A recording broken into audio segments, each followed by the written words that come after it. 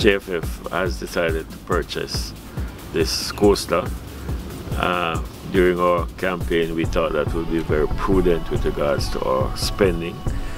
When we did an audit of what our expenses have been as it relates to hiring of buses, we thought that the right thing to have done was to certainly have purchased a bus for the purpose of the Jamaica Football Federation and its 12 units.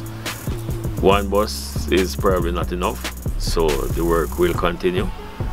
And like I said, we will be soliciting more support from some of our embassies, and we are in the process of having negotiations to support our traveling expenses.